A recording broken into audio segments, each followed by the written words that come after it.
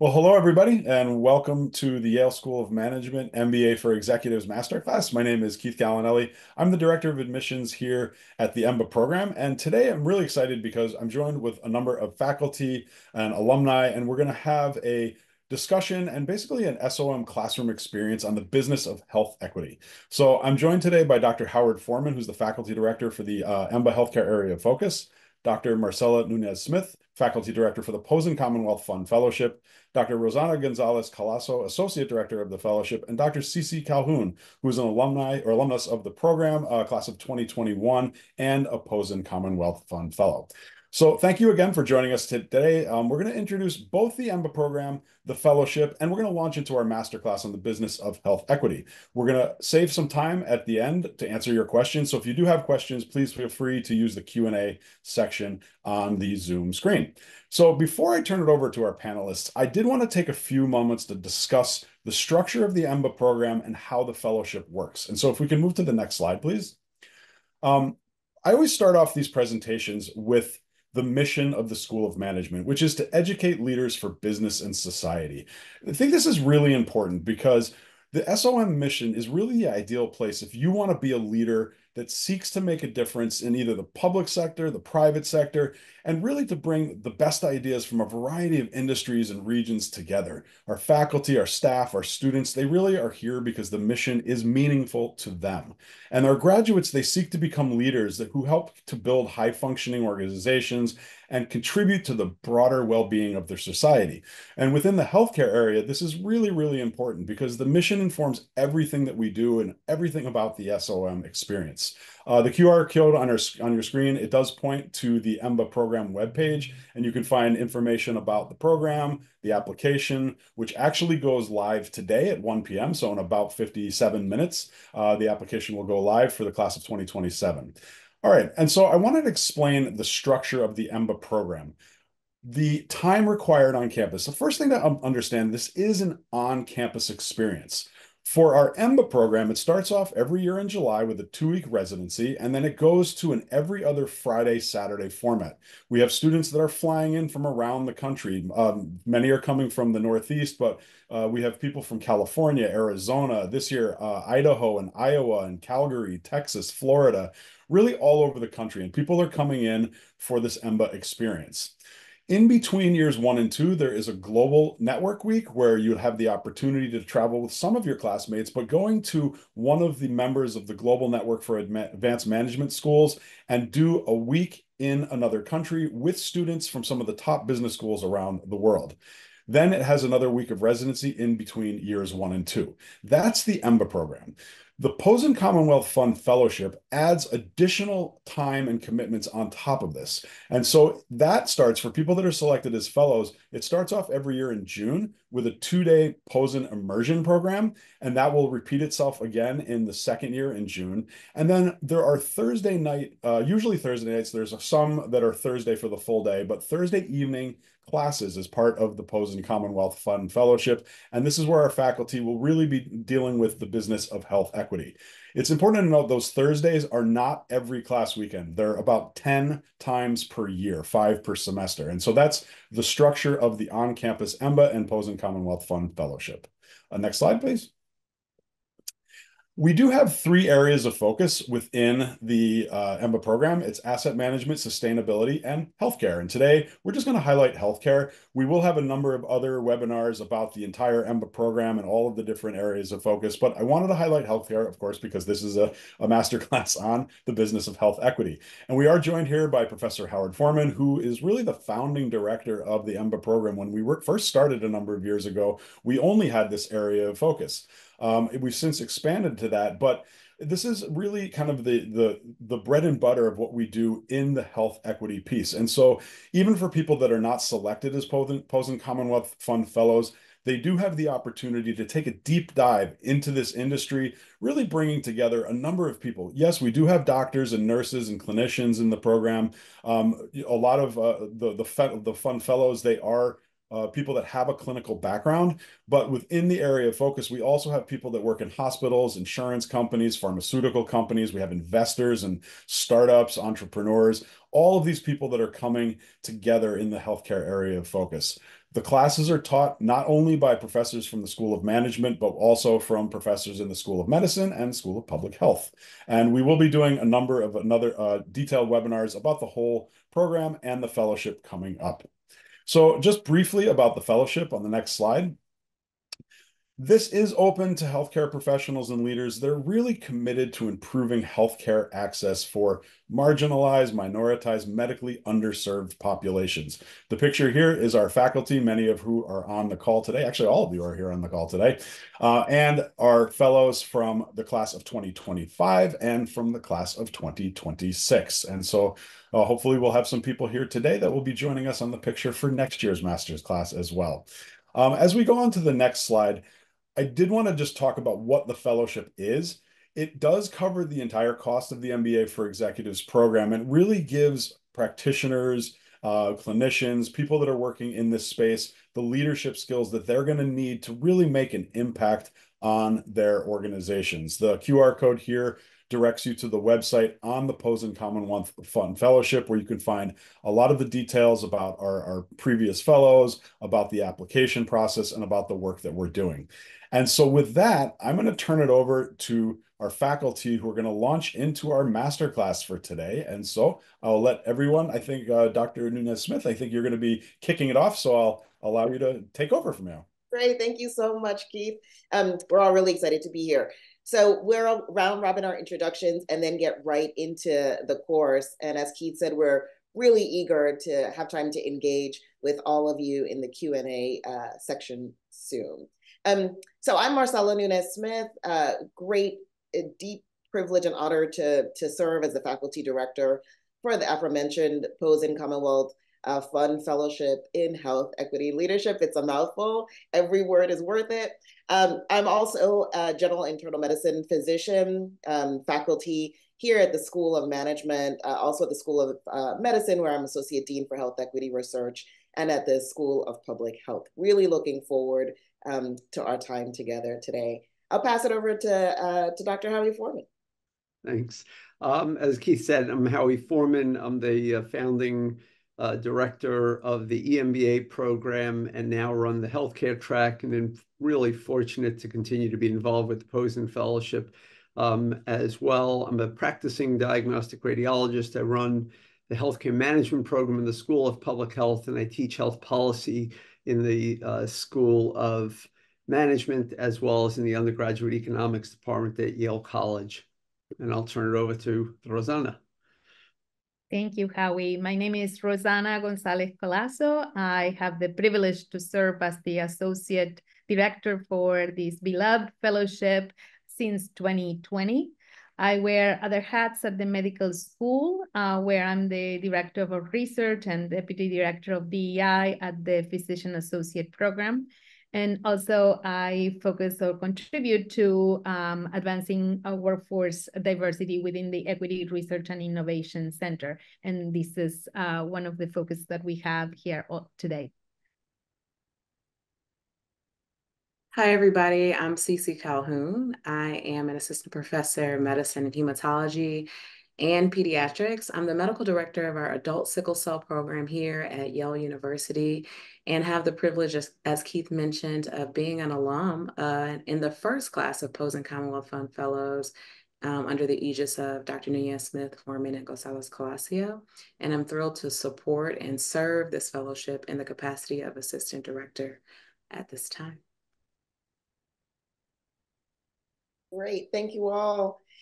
All right, so we are really excited to have the opportunity today to sort of scratch the surface, right, on the business of health equity. As Keith mentioned, there are opportunities, obviously for our Pozen-Commonwealth Fund Fellows, but for all of our EMBA healthcare students and beyond to really roll up your sleeves on this topic during your time in the EMBA at SOM. So with all the reality that we cover this in a full course and beyond, and so we're not going to go deep on everything, but we definitely want to give this overview and a chance to maybe sort of inspire some questions and curiosity around the business of health equity.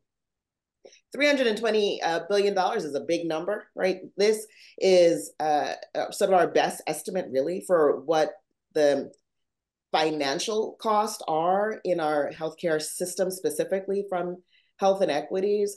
But to state the obvious, there are many costs to these persistent, entrenched health disparities and healthcare disparities. And we're going to talk about how those are related, what those differences are, right? I often say it's helpful, particularly when we start talking about inequities, to think about sort of a pie, right? And that pie, if we think about what parts and proportions result and contribute to health inequities, we'll see that maybe 10 to 20% of that variance is due to health care, right? Healthcare inequities.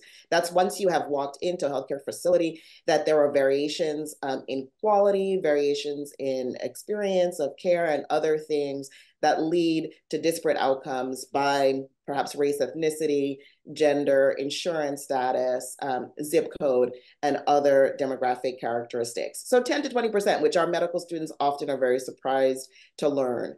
And what we're going to go deep on today are these health-related social needs. And that's about 60 to 80% of that pie and that variance. So those are things like having access to nutritious food, quality, stable housing, transportation, educational, economic opportunities. So what people here may have heard us, and we'll talk about today, these different terms, sort of social structural determinants or drivers of health or health-related social needs. So in our time today, we're going to highlight a few of the pressing health equity challenges and opportunities. We know that the four of us who are panelists, are part of a larger community with all of you thinking through opportunities. What's exciting about this field is that when I was a medical school student, we barely had this language. We were starting to understand disparities. So this is a field where it's not just about being a passive learner, but being an active participant and change maker. Next slide. So I'm going to kick us off with an overview where we are right now in terms of the health equity landscape and innovations. Going to use COVID-19 as a bit of a use case for us to show that when we are motivated and unified and united in goal, we can achieve equity. And then we'll be passing it along to the other panelists. Doctors Forman and Gonzalez-Colaso will dive into those specific health equity challenges and opportunities, talking about the payment policy landscape and shifting workforce dynamics in particular. Before handing it off to Dr. Calhoun, who's going to share techniques to help clarify the value proposition.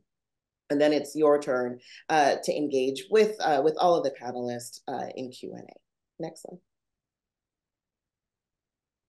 All right, so this is exploding out a bit. So again, to keep up with the language, the social, structural, health determinants, health drivers as they were, more often when we're talking about the contribution to healthcare, the health-related social needs, right? However we umbrella them, these are often summarized as just basic needs for individuals. And in the US, this is nomenclature we use. If we look at our global peers, often people will talk about a social safety net and what that brings.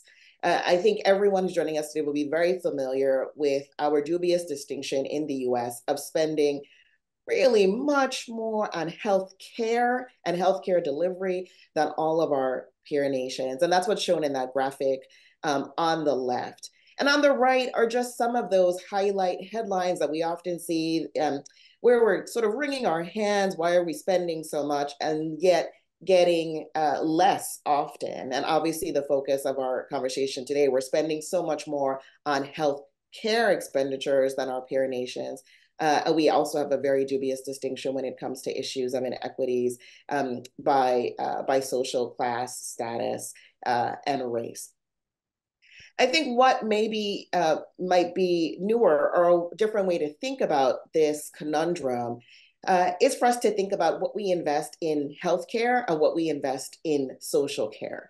And we could really have a graphic here that is the reverse of what you see, where we would, unfortunately, in our country, be on the trailing end of investments in social care or our social safety net. And when you actually combine together, and this is work done, featured here, the American Healthcare Paradox by good colleagues and friends of all of us on the panel, Drs. Bradley and Taylor, that really say, perhaps we've been asking the wrong question, right? If we frame this conversation of what is our ROI when we think about our investments and expenditures in health and healthcare, and also in social care. And that, I think, is a real area ripe for policy. We'll talk more about this. When you see that investment in both healthcare dollars and social care dollars, that is where other peer nations are really going to leapfrog us and get those better health outcomes. So our question to interrogate is, how do we think about social care in this country? How do we think about funding social care? How do we think about social care as, in fact, health-related cost? Next. So unfortunately, we could pick many different topics. For right now, we're going to highlight maternal mortality. This is a topic that is frequently in the news. I'm grateful for it to be getting additional coverage. When we think about this through the lens of race, and so oftentimes when I speak of health equity, I'll begin with thinking about race and place within the US context. Again, students and trainees are often really surprised not to just learn where we are with maternal death rates in this country, which are quite high. Again, this global peer nation comparison, we do not fare well. You can see on that graph on the left that when we start disaggregating our data, really important to do, and asking health equity questions, that we begin to see racial disparities emerge. Moreover, right, when we think about the intersections of race with other factors that we sometimes consider protective, like educational attainment, these disparities do not dissipate. And so oftentimes it is staggering for people to learn that in our country, Black women who have been college educated or more still have a higher rate of maternal mortality compared to, for example, white peers, birthing people who have not achieved a high school education. So really some complex questions to start unpacking, and lots of opportunities for us to think about solutions. Again, on the right, I would lift up that place question there. One of those highlights, rural hospitals. People may be tracking what's happening in terms of rural hospitals and their ability or lack thereof to provide maternal labor and delivery service and care. So always these intersections besides the business case, the fiscal realities, the payment landscape, and inequities. Next slide. So a little bit of alluding to this is pulled from an article written by Lauren Taylor, again, one of the co-authors of the American Healthcare Paradox. On the left right now, this graphic is, or schematic, is sort of our present day state. We have healthcare very much at the center when we think about health, back to that big sort of pie and all the things that are part of health. We center healthcare and healthcare delivery and healthcare systems. And so maybe, I would say that there's some of these are more dotted than others. For most healthcare ecosystems, there'd be a dotted line to something like housing and maybe a more solid line to rehab centers and home health.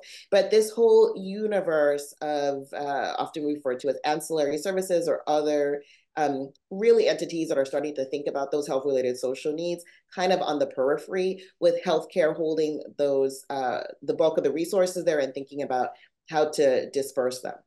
But on the right, really, that's our question. Is that serving our purpose? Are we getting to goal? How do we think about funds flow? Because really, essentially, this is that model. I often say that we have many partners outside of the healthcare system proper, such as community-based organizations and others that are really expert in addressing the health-related social needs. That expertise doesn't necessarily live within healthcare systems. So how do we begin to shift our thinking to make sure that we are investing in all the components we know are going to result in better health for everyone? Next slide. So just a couple minutes on the COVID-19 use case, because I think this was a moment for us as a nation where we had a collective witnessing. I often say that that now I find myself on sort of this side of the pandemic in spaces where as this one, where we don't begin with definitions of health equity or health inequity, that most people have some at least basic understanding of what the challenges are. And that's in part due to what we saw with COVID-19 and which communities were disproportionately affected earliest, affected most substantially, and of course, are continuing to try to recover on many different fronts. I had the great opportunity, an honor to be part of our national, both here in the state response to COVID-19, but also nationally working with the incoming Biden-Harris administration and then with the administration, thinking on multiple different levels about how to center equity in our national response to COVID-19. Doing the transition there in the bottom left, the schematic around the national strategy for the COVID-19 response and pandemic preparedness. At the time, there wasn't a national strategy in place. One of many, many people who had the opportunity to work on that strategy. And in there, we have goal 6, which was very specific about thinking about race and place-based disparities in COVID-19. But the reality is the response to COVID-19 federally and in many, many states and local jurisdictions really brings to light what we've known, right, for decades. Health equity as a field and discipline is not new. There are researchers whose entire careers have been built on this. The knowledge and evidence base is there. Unfortunately, for many of them, it came at professional consequence because of skepticism and disbelief. But there is a science to health equity that we could lean on in that COVID-19 response that brings to bear that knowledge that we have to think about healthcare delivery, but also about those health-related social needs and drivers. Next slide.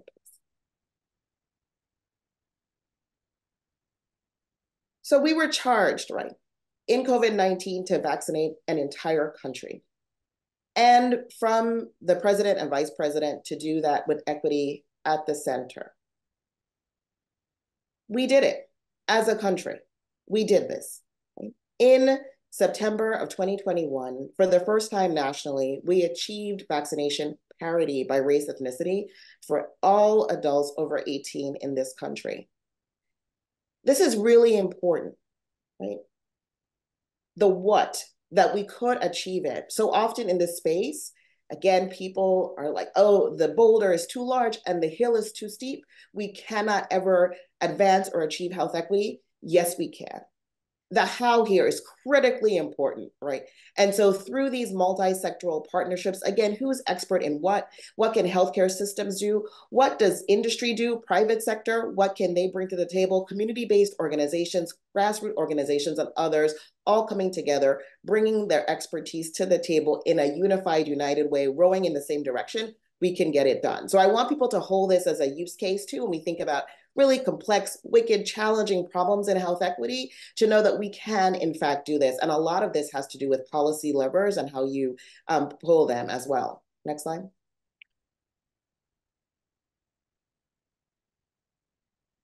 Next slide, please. Thank you. I won't read each of these for time. Happy to discuss more in the Q&A. These are just what I sort of call our health equity fundamentals. Whenever we identify that there is a disparity or inequity, oftentimes the conversation does need to begin with access to whatever the service or resources that we're discussing. With the national response to COVID-19, prioritizing access was really important, doing that in a systematic way. For our work, we use the Social Vulnerability Index that will be familiar to folks here, thinking about area-based measures. We'll come back to this theme of just how important data is, what data we collect, who collects it, who gets to have governance and authority over it. But our data infrastructure and architecture reflects our values. If it's invisible in the data, then we're never going to be able to not just see and baseline, but interrogate and intervene. So oftentimes we begin with access, making sure in this case, this was about making sure there was access to vaccination venues and opportunities, and also thinking about policy. I'll just lift up that second bullet, getting a health equity lead as part of the funding tied to vaccination within each jurisdiction, really difference making. But then addressing those structural barriers, right? Everything that we've been articulating, making sure that we were engaging with stakeholders who could bring to us and say, there are problems with childcare, there are problems with transportation and transit. And not just pulling federal levels, but also industry. We'll come back to private sector too, important in solution finding. And then last is around trust, right? This is a conversation we need to have and have explicitly. Here, the context was increasing vaccine and vaccination confidence, but we have to be able to speak truth about the systems, centuries that I always say it's with intentionality that we got to a place of these health inequities. Only with intentionality are we going to be able to reverse and correct. Next slide. So really very briefly, mostly as a resource for folks, in addition to serving as a senior advisor to the White House response, also chaired the Presidential Task Force on COVID-19 health equity. These are all publicly available documents, not just our recommendations, and our five top lines are here, which do speak to things like having community voice elevated, working in partnership, thinking about our data ecosystem, and other key needs for now and for future. But also there's a roadmap, right? We provided an implementation guide and accountability framework as well. Perhaps one of the deepest compliments is when folks outside of government, either local or state or federal call. We've had several industry partners call to say they're using this as a resource for them. So everyone, this is everyone's work. Health equity is a team sport. We need all sectors, all individuals doing their part. Next slide. Okay, I'm going to wrap up really soon and pass it along. But here's just one thing, just one example, I think that kind of brings some of these ideas together. This is an initiative out of the Office of the Director at NIH. I do direct Equity Research and Innovation Center based at the School of Medicine. We're a community of health equity researchers working primarily on NIH-funded projects. This COMPASS initiative really aligns with a lot of what came out of our task force and what has come out of, again, generations of science and health equity. Community leadership, those groups that are most affected, being able to set the course for intervention and remedy. So COMPASS is based around intervention. I remember General Petraeus said we have to stop admiring the problem. I feel like that's where we have been in health equity and really move towards these interventions, solutions, policy changes. And so this initiative, I think, holds quite a bit of promise. We're excited at ERIC to have been able to compete to be one of the health equity research hubs, again, in service to these community-led initiatives that are across the country. We're really hopeful to be funded, reviewed very well, but keep our eye on things like COMPASS and other initiatives. Next slide. And these are some of those other initiatives to keep our eyes on, right? So CMS, folks will know that's our larger payer, that's Medicaid, Medicare, really have been making us in healthcare take notice of the rest of that pie, right? That 60%. How do we think about reimbursing hospitals or penalizing hospitals for all-cause readmission? When you think about a time span of 30 days, you have to start thinking about where are we discharging those patients to? What is their health services and access like outside the hospital? CMS has released a health equity framework. I would encourage everyone to pay attention to that. There's a lot of innovation and movement in the Medicaid 1115 waiver space. We've seen a lot of communities think about Medicaid dollars for things like housing. We've seen healthcare systems that are usually in a competitive stance unite to provide and build housing. So really watch this space. Next slide. All right, and with that, a lot of passion, excitement. I could go on for weeks on this topic, but I'm going to pass it over to first Dr. Forman and then to Dr. Gonzalez-Colaso to lift up some specific health equity challenges and opportunities for us today. Howie. Thank you. So I'm going to sort of leverage on the point that Dr. Nunez-Smith was just making about Medicaid and the financing of our system to sort of introduce one particular lens that I emphasize in my teaching at all levels, and that is that in many ways there are a lot of incentives that are already existing in our system that work against health equity. And this is not to say that the financing of our system is the only problem with health equity. It is absolutely not, but it is a key one, and it's one to keep in mind. And I want to just speak to that on a few different levels. And first of all, I think one thing I could tell you is that when I give the longer version of this talk, which is about an hour-long talk, I always start off by reminding people that this may seem crass in the way that I talk about it, because whenever you're talking about just the financing of healthcare. It can seem a little crass. And I just want to put that aside and make sure that you're aware of the fact that I'm aware of that. I just want to get the points across and hope that these will be meaningful to you. Our system really is still built around generating volume, treating low acuity patients who are commercially insured and typically young. Like that is how you make money in American medicine generally. It's not that there aren't some exceptions, but in general, that is how it works. If you're an orthopedic surgeon or a primary care doctor or a hospital, what you really want to do is find people who have employer-based insurance, typically commercial insurance. You want to find younger people. That's why they have an employer. They're able to work.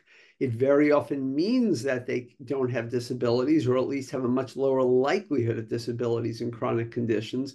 And so therefore they are lower acuity. And that is a big intersection with commercially insured. And then you want to see a lot of them. That's how you make money in American medicine. And again, we could spend time talking about how some models out there, including City Block and those by the large insurance companies, whether it's through CenterWell or Optum, are trying to upend that model. But that is the model in general if you want to make money. And we all, those of us that are practicing clinicians, we all to some degree become subservient to this model. When people tell me that they've got a great private practice job that pays really well, I know what that means. That doesn't typically mean that it's run so efficiently and for the benefit of patients that people make more money. It typically means that they're working in a richer, more educated market with commercial insurance, younger, lower disabilities. To look at it in reverse, and again, this is the crass point, whether you are a hospital or an outpatient provider, you have every incentive to avoid disabled patients, non-English speaking patients, patients with multiple comorbidities, Medicaid patients or uninsured patients, and including elderly patients for the most part. And I will make a brief plug for the podcast that Harlan Krumholtz and I co-host, but it gave me the opportunity about a year or two ago to interview one of Dr. Nunez-Smith's colleagues and one of my former medical students, Tara Lagoo, who's now in Chicago, and she does a lot of health equity and healthcare work around disabilities. And she had published several papers in Health Affairs a couple of years ago, and that's why we had her on the podcast. And it reminded me just how stark this is, that if you are a disabled patient and you go and try to make an appointment at an office, there are frequently times that they will say, we can't see you, or we don't have a ramp because we're a pre-ADA building, or we have a ramp, but we don't have somebody who can meet you in the parking lot and help escort you up. So I hope you're bringing an aide with you. All sorts of impediments to how people can get health care. And so I'll just remind you, health equity is a very expansive term. As Keith and Marcella said early on, it's not just about race. It is about all marginalized and minoritized populations. And the disabled population, and particularly disabled populations that don't speak English, are absolutely several rungs away from getting adequate care in our country. And let me also say that while I can blame the system, and that's the easiest part, and I do think it's the biggest part, it is also us as practitioners who go out and seek higher compensation jobs. Those jobs then go out there and try to figure out how do we make sure that we can pay people a competitive wage. Once they go out and do that, they start to realize that if you're going to build a new facility, if you're going to expand your practice, you want to be able to do that in the suburbs. You want to do that in areas where maybe buses don't even go. You want to be able to do that where somebody can walk up a flight of steps rather than not, and so on. So, and then on top of that, let me just say that even though I do think the Medicare Advantage plans and the insurance companies that run them have tried very hard to create incentives for taking care of high comorbidity, complex patients, try to reduce health disequities. They're also complicit in this as well, because it is their greatest incentive to upcode, to basically make sure they maximize the acuity rating of a patient to such a degree that they capture as much revenue as possible. Now, legally, that's fine. As recently an article, I think, in Stat News and a few other places where United Health Group is doing everything they can to screen patients for coronary artery disease, for instance. There are others that are trying to screen for early signs of heart failure. Obviously, screening people for early signs of renal failure would be great. But when you're doing that mostly to upcode, mostly to capture more revenue, it undermines the general idea, which is that we should be doing those things in order to improve health and healthcare for everybody. So I give you a few points on the right just to think about. We can count on the benevolence of providers to accept compensation below the market, but this only goes so far. So for instance, if you look out there at our community health centers, what we used to refer to as federally qualified community health centers, they are doing incredible work, very often, if not always, being paid less than what a market wage might otherwise give them. They are providing care to populations that are otherwise, again, marginalized, minoritized, and under-resourced in many different ways. You can count on that. You can count on people being good and decent, but you can't count on that forever. It certainly won't cover the entire population.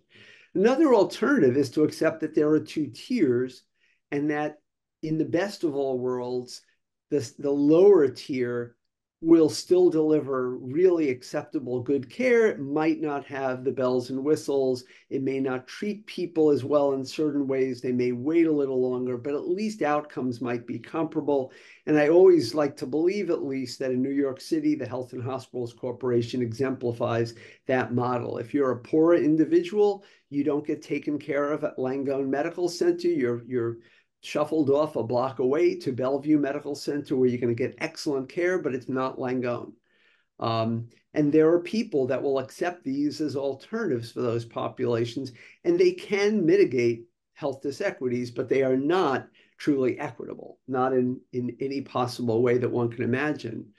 And the last is really that we can move toward payments that actually match need rather than match endowment. That we should be thinking more broadly about how do we deliver the care to people who need it rather than deliver the care to people who have the money to pay for it or the resources to pay even more than what it costs. Some people think of this as just being single payer, but single payer alone probably wouldn't solve all the issues, because you really need single payer with an emphasis on appropriately funding the most challenging populations. Single payer that doesn't correct for the fact that a non-English speaking disabled individual who comes with an aide to your office is still going to take considerably more time to care for than a young, healthy adult who hops up on the exam table and is able to quickly tell you exactly why they're there. And so you have to think about not just simple ideas like what does single payer mean, but really think about how do we deliver the appropriate care at a population level and an individual level that is sustainable economically, financially, and that will deliver equal value and equal care for all, so that we reduce these disequities. I'll pause there so that we can have time for questions at the end and turn it on to Dr. Rosana-Colaso. Thank you, Howie. Clearly, you brought us many factors in terms of affordability, access that influence care and outcomes, creating challenges to make the task of eliminating health disparities and achieving health equity challenging. And I like to present the challenge of lack of diversity in the healthcare system. The healthcare workforce is not keeping pace with the changing demographics and diversity of the US population. And that is evident when having when the lack of a diverse or the need of a diverse workforce is critical to maximizing care of underserved patients, like the ones that you mentioned, those who have limited English proficiency, those who are socially and economically disadvantaged, those who live in distant rural areas, and also those who are representing growing groups racially and ethnically in the country. So as I mentioned before, I am involved not only in this fellowship, but in education in a medical school that trains multiple types of trainees. And currently, approximately 9% of the physician workforce identified as non-Hispanic, Black, American Indians, and Alaskan Natives and Hispanic. So there are many more of those populations to be served. Particularly in the physician workforce, despite comprising 13% of the nation's population, non-Hispanic Blacks account for only 4% of the physician workforce. But that is the same in the physician associate workforce, which is 3%. Additionally, there is gender gaps in the workforce for members of minority, racial, and ethnic groups, such as 52% of younger physicians less than 29 years of age are women. And this gap in diversity is not unique to the physician or physician assistant workforce, but additional challenges are to build and retain diversity across the interprofessional healthcare system, including in the nursing workforce, social workers, allied professionals, and leadership. We do have a leaky pipeline into the health professions, and the cost of education is one of the root causes of such situation. And we also have low representation of underrepresented minority faculty, where only 4% of the faculty members in medical schools in the United States are represented by those racial and ethnic groups. So we have a challenge here with the composition of the workforce and leading health equity work to serve the most vulnerable populations without diversity and in the workforce and leadership is difficult. There are organizational structures with hierarchies and power dynamics that makes difficult to have transparent and effective conversations about diversity, equity, and inclusion.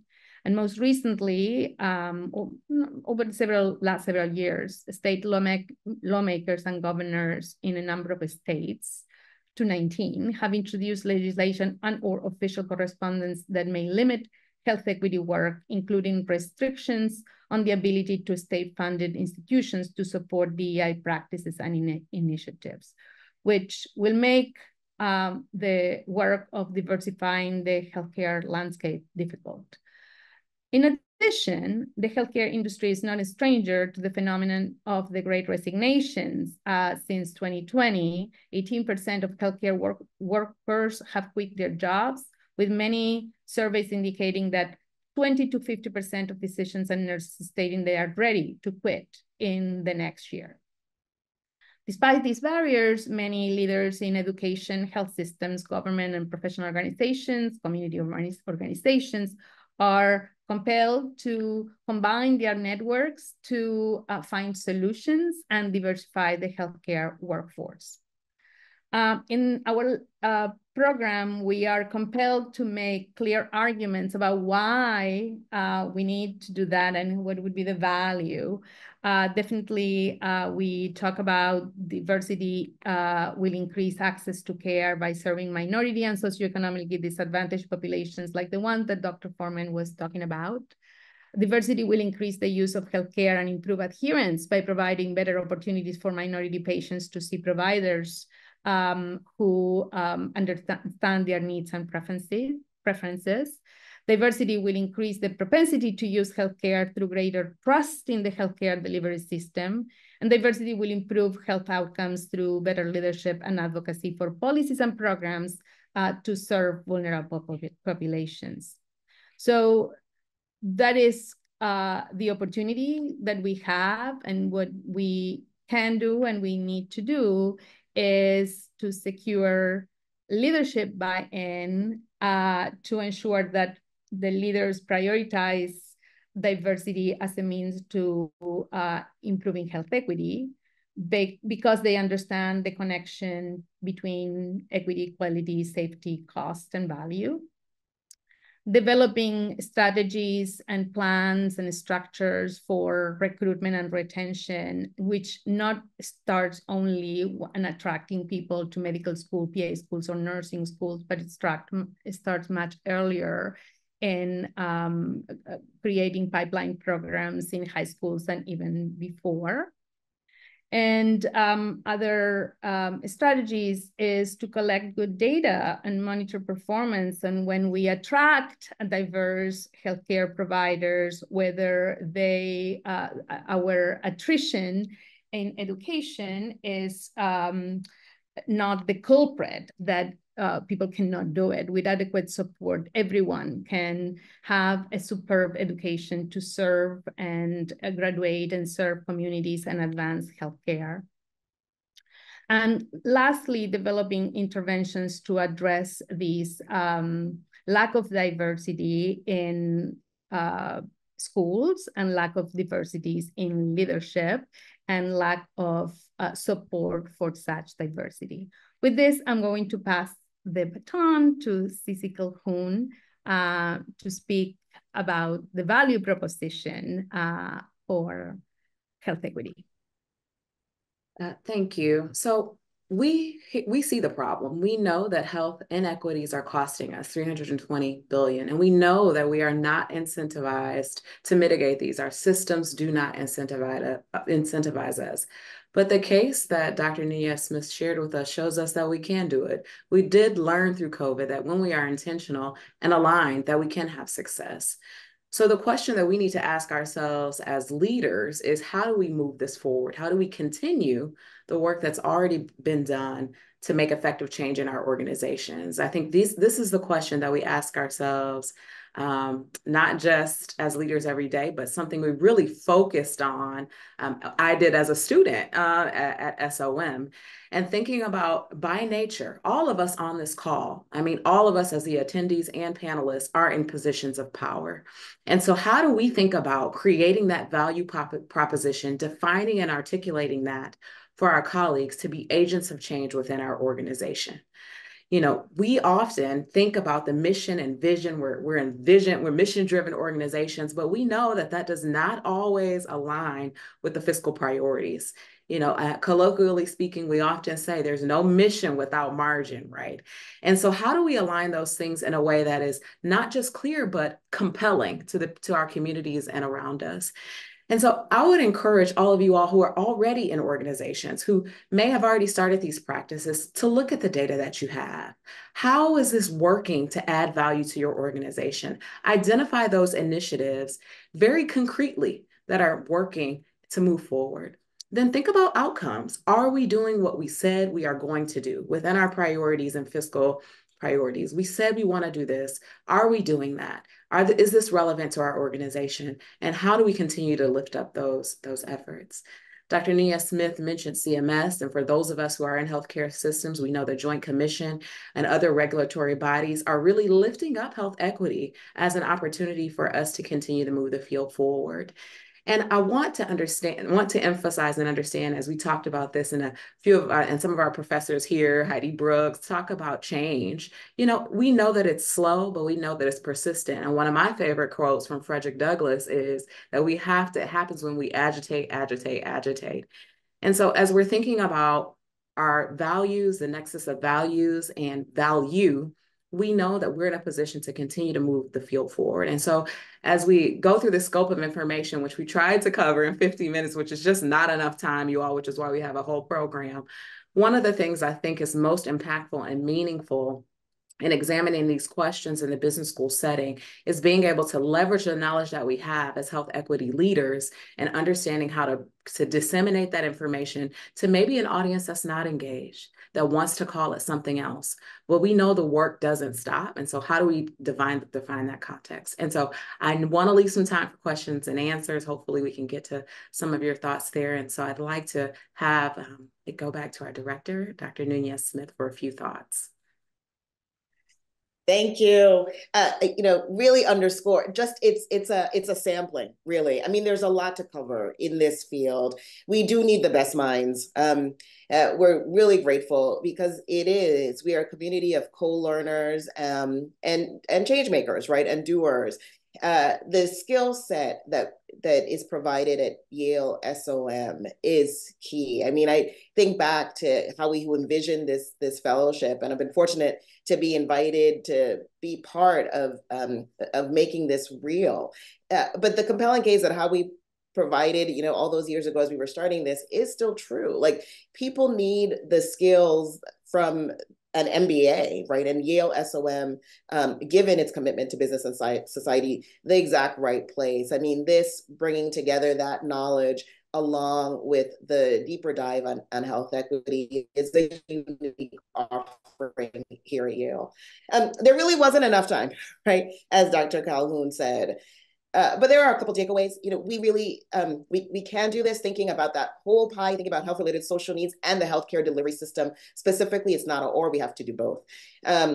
Sometimes with health equity, it can really feel overwhelming. We want to leave you with that sense of opportunity. There is great movement afoot. And there is, I think, a window here for us to really lean into as we think about payment, workforce, and everything else. That value proposition that we're ended with, it's going to be key. It's going to carry you forward, right? It is that culmination of bringing together health equity expertise and the expertise from the MBA. How do you put this value and values conversation together and really not just speak to what, but also the how? So we really thank you again for joining us today. I'm going to turn it back to Keith, and hopefully we do have some time for some of your questions. Sorry, I had to find my unmute button. But thank you very much. That was fantastic. We do have the questions open. We do have one submitted, but I think I give people a few more minutes if they would like to submit some questions. Maybe Savannah, if you wouldn't mind bringing the slides up for just a second, I will kind of go over some of the next steps as the questions come in, and then we'll get to those questions. So one thing I just wanted to point out is that if you are thinking of applying, the application, as I mentioned, is going to be open officially in 7 minutes for the class of 2027 today. I put out the round deadlines. We have 3 rounds of application. They're all independent of one another. Sometimes people ask me, do I have to apply in round 1 and then go to round 2 and then go to round 3? No, they're independent of one another. So if, for example, you were applying in round 1, the application deadline is on October 28th. We will have interviews on November 22nd and 23rd in person on campus. Some of the Pozen interviews may be remote just because we have faculty that are in different parts of the country. And then we release the EMBA decisions in early December for round 1. The Pozen-Commonwealth Fund Fellowship often has maybe a little bit longer timeline for the decision and the selection of the fellows, but it is very important. I strongly recommend getting your application in either round 1 or round 2. A few things I did want to highlight on the application itself. We do have 2 short EMBA essays to talk about a little bit about your thought process of why do you want to do an MBA at this point in your life and career, and why in particular Yale. And there are 2 specific questions about the Pozen-Commonwealth Fund Fellowship. And maybe, Howie, you mentioned this a little bit when we were talking before. Do you want to just say a few words about kind of how people should approach even the answering of those essay questions for the fellowship? Yeah, I just want to point out, I think everybody would agree with me.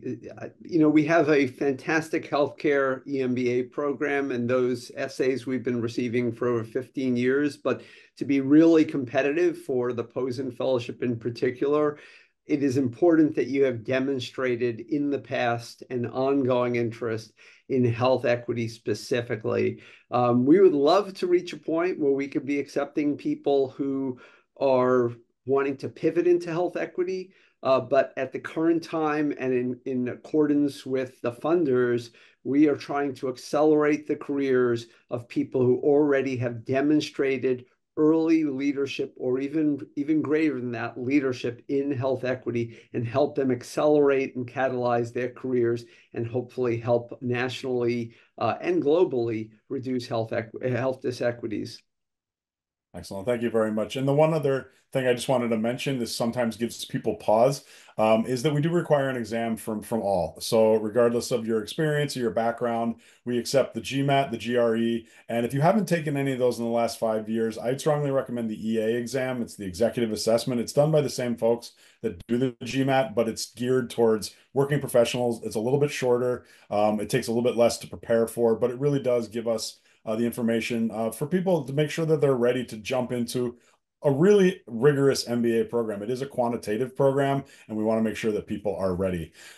So with that, I think let's go over our questions. We had a few coming in. How does this program support folks who are already working within health equity complete the program, especially from less represented communities?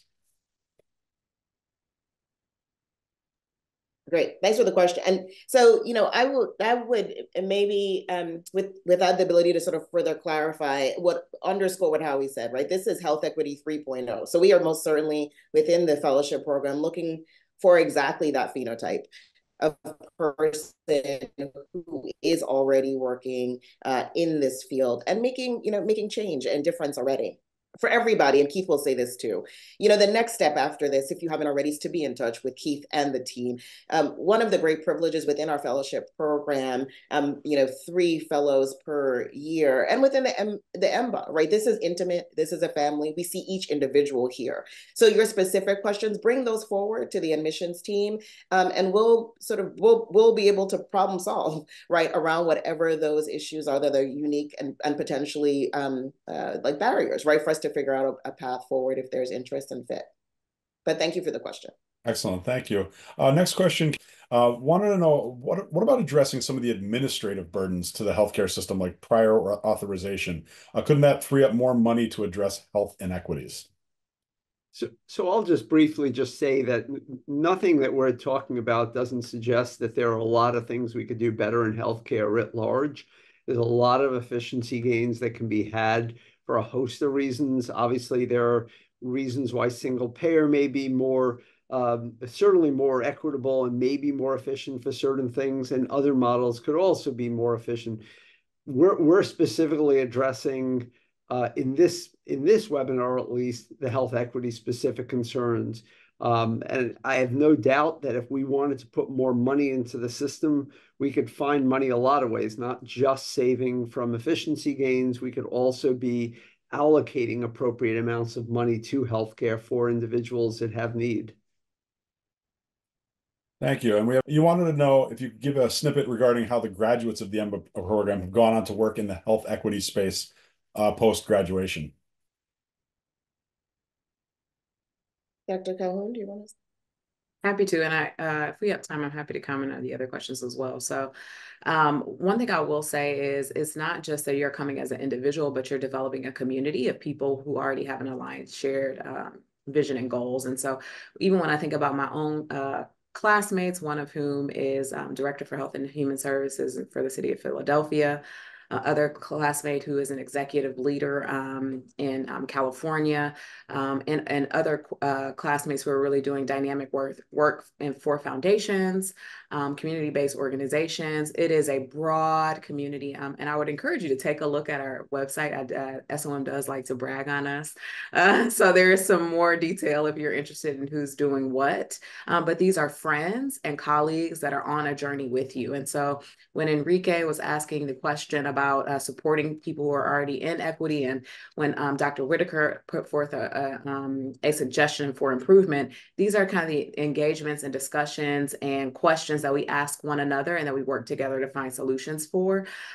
Keith mentioned earlier about Thursday night sessions as a time point, but I want to emphasize it's actually a unique opportunity to get really intimate and close space with healthcare leaders. And so that is time that is high value, and where we can support one another, ask these questions, and then continue to support each other in our journeys forward. Great, thank you. We're almost coming up to time, but I do want to maybe finish with one other question about the assault on DEI programs and how any recommendations for that. I think that's an important question as well.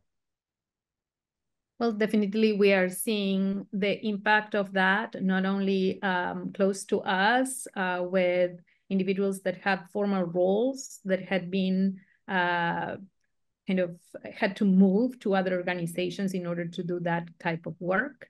But even in states where the legislation is favorable, we are seeing community resistance in the advancement of DEI.